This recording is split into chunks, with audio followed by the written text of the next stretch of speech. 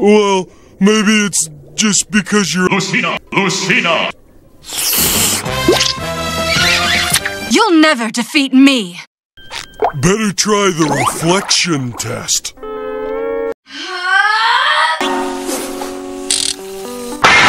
Ugly.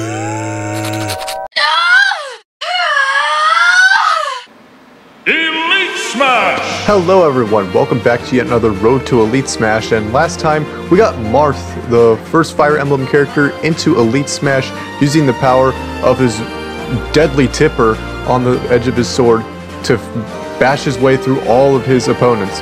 So next up, we're going to be doing another Fire Emblem character from that series, and it's one who plays a little similar to Marth. We've of course done Chrom and how he doesn't have a tipper and is still really strong, so we're going to do another one without a tipper, and it's going to be Lucina. Lucina is honestly better than Marth because of the lack of a tipper, so we're going to play a little bit of Lucina today. I like this black skin, of course, and I think without the tipper, you'll actually be surprised that Lucina does a lot better than you'd think. Alright, looks like we have Donkey Kong up first, and that should be a very favorable matchup for us as a sword character, and Donkey Kong being a very heavy character. So let's start off with Lucina's moveset. Very similar to Marth's, in fact. In fact, it's the exact same, but you don't have to worry about the tippers. And of course, that dancing blade doing a lot of damage, getting all of those hits and tripping him. Good back throw as well. Alright, gotta be careful about him coming back. Luckily, dodging that F smash. And up here, you're locking here to hit. Same with F smash, doing a lot of good damage. And of course, still having that counter, just like Marth does. Unfortunately, went a little too deep. Accidentally missed input into side B to stall a little bit of air time. So, yeah, nothing really new that Lucina has that Marth doesn't, except for the fact that, of course, no tipper. So you'll find a lot of those moves that we were struggling to hit with Marth is going to be a lot easier to hit with Lucina. Like that nice back here, hitting the air dodge, and getting another nice counter timed off. This time, though, we make it back. We don't SD, so you got a nice, comfortable stock lead over the big monkey. And you're just really trying to get it in there and getting those nice up tilts, similar to how Marth was, except we, of course, no tipper. I'll be hitting that a lot. So nice F smash, we're able to line it up. This is my meal. I call this girl dinner. Girl dinner! Girl dinner! Girl dinner! Oh, girl dinner! I wonder what's for And of course, we can't forget about the shield breaker. We weren't able to get any shield breaks with Marth's shield breaker, but I think with Lucina, you'll find them to be a lot easier as we move on to the next round. Alright, looks like we have Incineroar up next. Another free matchup for us with a giant sword, and Incineroar doesn't really have a way to deal with that. So again, nice up tilt, waiting for any revenge, nice up air. There's the revenge, thrown forward. Look at that side B, a little bit off, but yeah, down here, same thing. Nothing too interesting.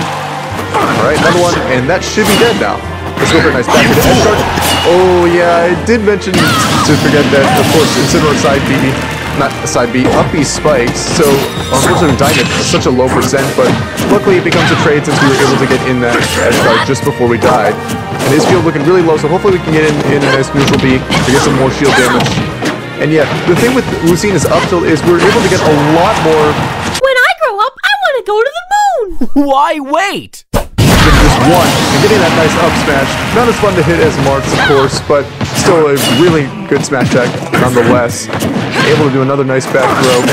Not able to get any 2 frames though, so maybe I have to die him for this one, for another back throw from Incineroar. But yeah, if we can get a nice shield break, that would be really nice. Although, favoring throws in this matchup not being too bad.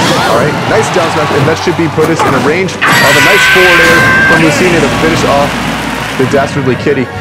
Nothing really too exciting about that one, just edge-guarding Incineroar as, again, we move on to the next one. Alright, Wolf, and looks like we're going to have to work a little more on this one. Nothing as free as the last two, as Wolf does have a way to deal with range with that blaster. But yeah, we can at least sneak in a few up tilts and edge-guard him like that. Of course, not as going to be easy, because he's at 27, he's not going to die just there. We'll have to work for it a little bit more, but we can exploit that just as well. Alright, a little bit late on the counter. We'll definitely be able to get one of those. Oh, and he just dies like that off the shield breaker. Guy, I haven't done it into a shield just yet. Unfortunately, did not land my shield down either, so unfortunately going to have to die to down smash. So yeah, want to be able to land with side B or Nair or something like that would be nice. And so far, Wolf isn't really doing too much to us either, just getting a lot more trades. And yes, another thing that I like about Lucina, unfortunately down to another back here, but the fact that you can hold it in the air and do that nice distance thing that we did with Marth is another really fun work of Lucina. And of course, Wolf, a little too low for that, not going to make it back as it's going to be last off. Luckily, nobody's gotten Pineapple considering the fact that we're on Dreamland. So, nice 2 up tilts. Let's go ahead and down throw up air. Doesn't get the up air, but we get a nice jab. And Peck Chase go for the side B. Let's see if we can go for the counter on this one. Sweet merciful crap! We can! And that's just going to take Wolf out just like that. Really fast movement, really precise movement. It doesn't matter what kind of movement it is. It's Lucina's movement after all. Alright, looks like we have Luigi up next. And I don't know, I don't feel as bad about playing this matchup as I do with other characters. Normally it's a really bad one for a lot of other characters, but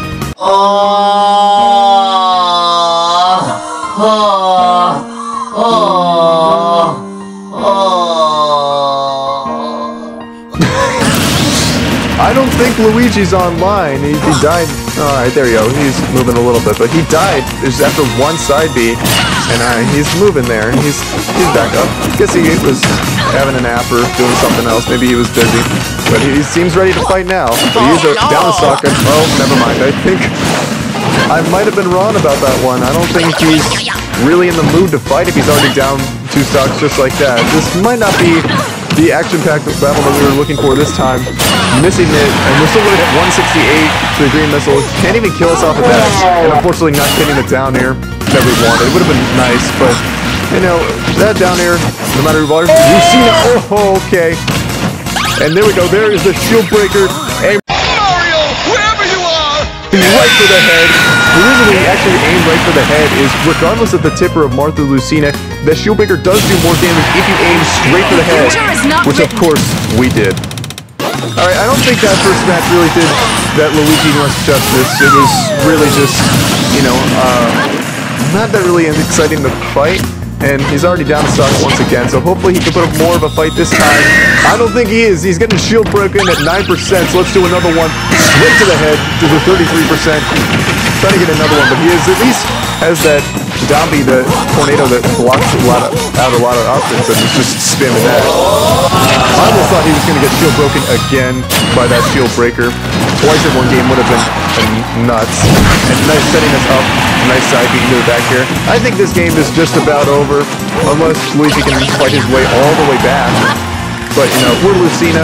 I think we know a thing or two. Almost getting it again at 0%. Alright, nice 24%. You know, I think we'll just finish it with a shield breaker, neutral beat. That would be really nice. And yeah, he's not rolling it. He's just taking a nap. So one more should do it. Right. Oops, you have to put the CD up your ass. It's no DI. He just died at 60 or 70.